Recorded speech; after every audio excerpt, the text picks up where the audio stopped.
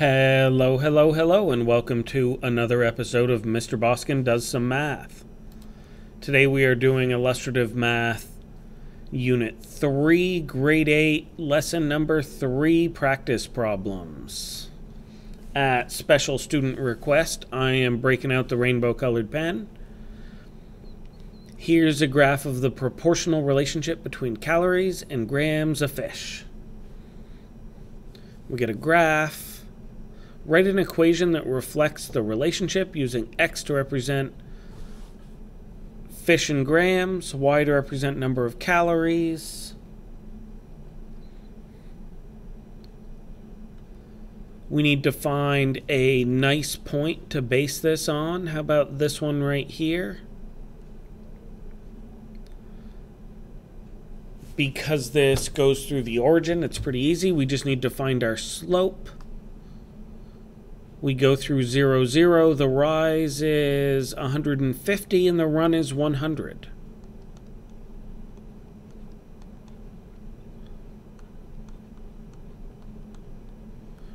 So the slope is 150 over 100.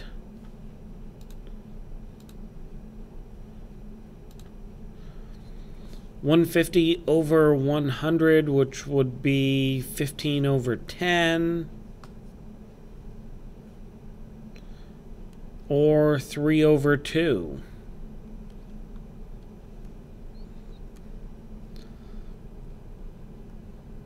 Because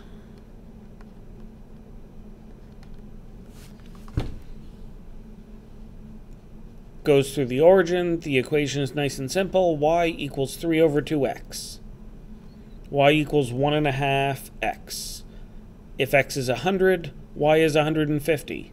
If x is 200, y is 300. Use your equation to complete the table. Grams of fish is 1,000. Number of calories is 1,500. Grams of fish is 1. Number of calories is 1.5. Now this we might want our nice little magic calculator for.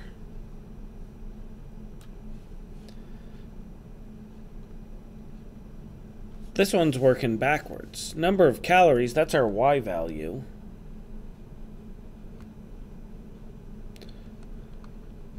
$2,001 equals 3 over 2 times x. Well, how's that going to work? We need to figure out what x is. To get the x by itself, we're going to have to divide. Divide one side by 3 over 2, divide the other side by 3 over 2. What is 2001 divided by 1.5? 1334.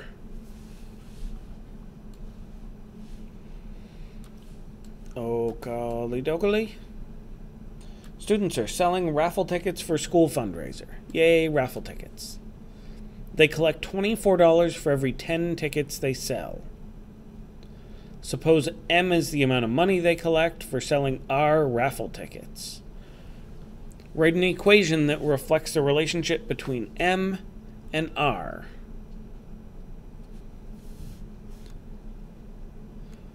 So if we get $24 for every 10 raffle tickets, let's find our unit rate, our slope, which would be 2.4 over 1.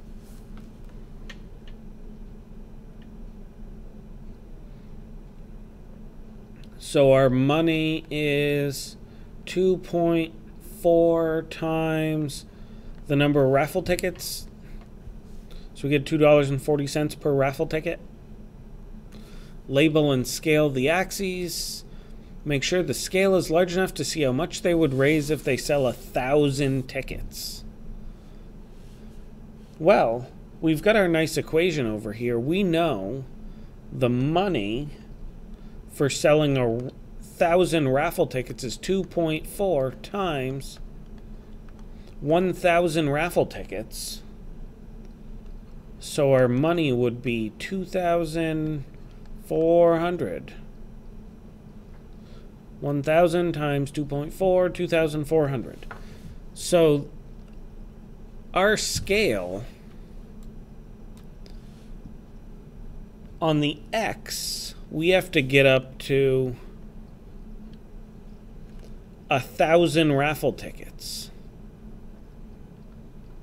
100, 200, 300, 400, 500, 600, 700, 800, 900,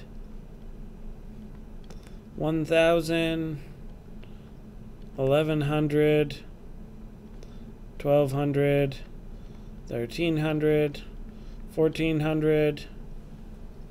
Now going up, we have to get to 2,400. To get up to 2,400, we're going to have to count by more than 100. Because if we count by 100s, we get up to 1,400. But if we count by 200s, we'll get up to double that. So that would be 2,800, and that's plenty. 200, 400, 800, 1,000, 1,100. Nope, started. That's 1,200. 1,400, 1,600, 1,800,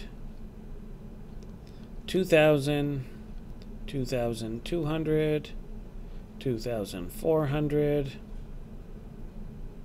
2,600, 2,800. Now, we know if we sell 0 raffle tickets, we're making $0. So we already did the calculation here that if we sell 1,000 raffle tickets, we make $2,400. That's 2 points. We can just run a ruler over it and draw that line. We want to check any other nice numbers. If we sell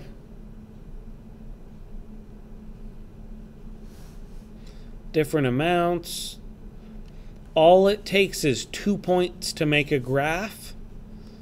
I never suggest only using 2 points if you're going to put the 2 points really, really close together. 100 raffle tickets would be about $240, which is somewhere around there. Don't use those 2 points. Pick 2 points at opposite ends of the graph. Draw a nice straight line.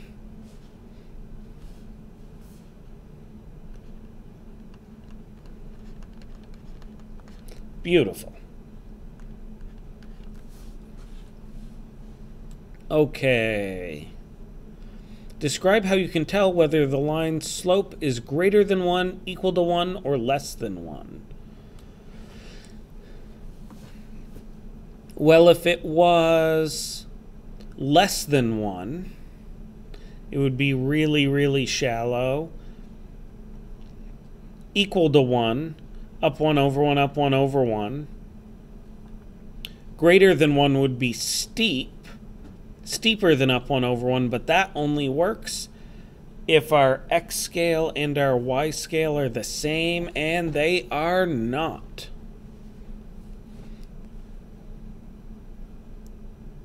Is the line slope greater than 1? We already figured that out. Slope is 2.4. Slope is rise over run. We are rising more than even. Slope of 1 means for every 1 we go forward, we go up 1. Every 1 we go forward, we go up 1. But here, for every 100 we go forward, we go up 240. Our slope is greater than 1.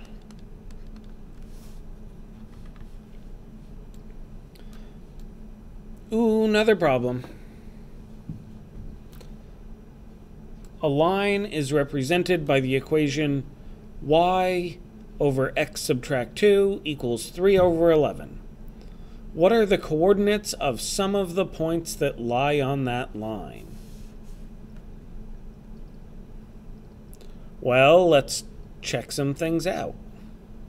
If x equals 0, well, some points. Go away. Let's make a table.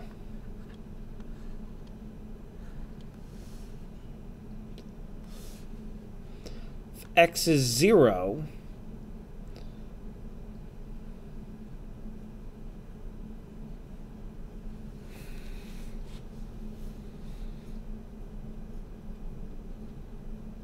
x minus 2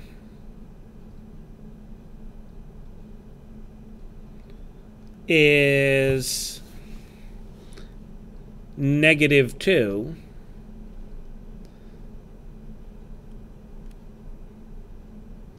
Y over 0 minus 2 equals 3 over 11.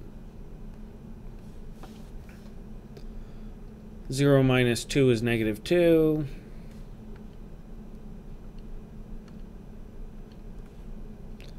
Y over negative 2 equals 3 over 11. How do we get this y by itself? Well, what's going on between the y and the stuff? It's y divided by negative 2. To undo dividing by negative 2, we'll multiply by negative 2. Do it to one side, do it to the other. Y equals, those will cancel out nicely. 3 over 11 times negative 2 over 1 is negative 6 over 11.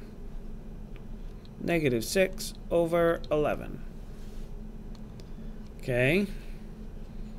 How about if x equals negative 2?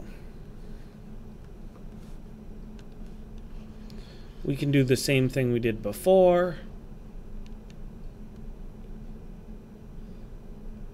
And just plug that in.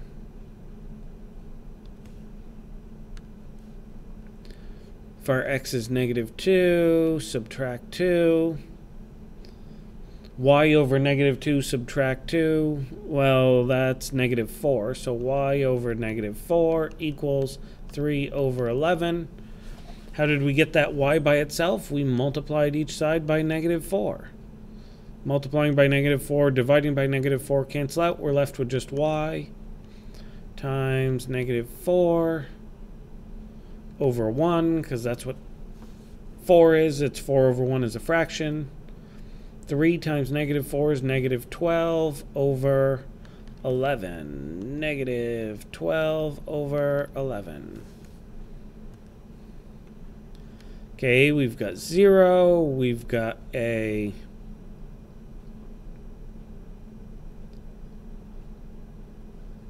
another nice one here that's negative. Let's go positive. Let's maybe go a little bigger so that we're further away, so we have more space to graph. I'll call it 5.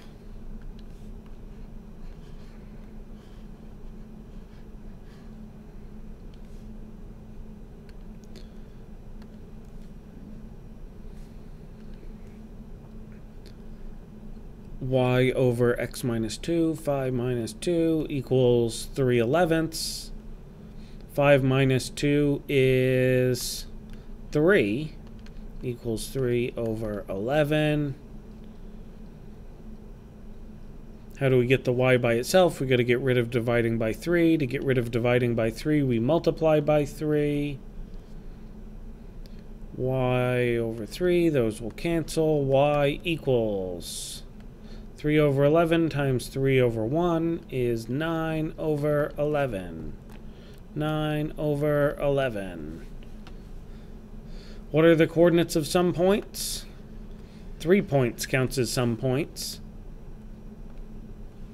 Graph the lines on graph paper. Well, for that, we need some graph paper. Let me just find us some graph paper.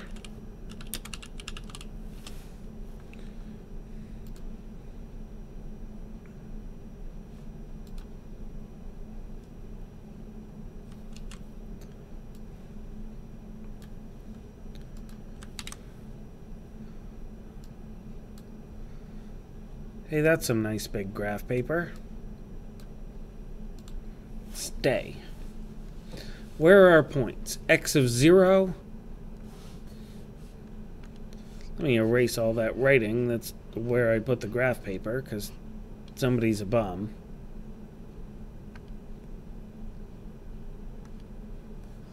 Okay. 0, negative 6/11. Negative 6/11 is like negative a half-ish. It's close to negative a half. Negative 2 goes with negative 12/11. Negative 2 is just below 1.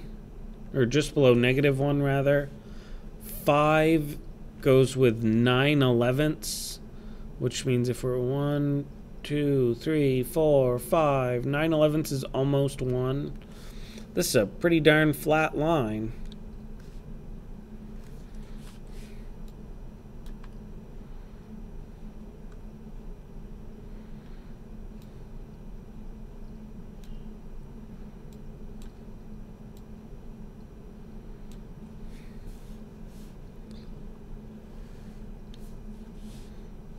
Well, that's way bigger than I really wanted it to be, but sure.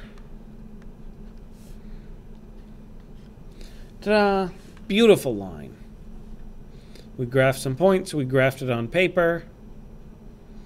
The slope is 3/11,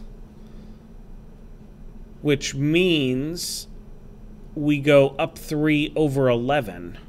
Up 3/11. Not a very steep line. That's our last problem. This has been another episode of Mr. Boskin Does Some Math. Thanks for watching, and we'll see you next time.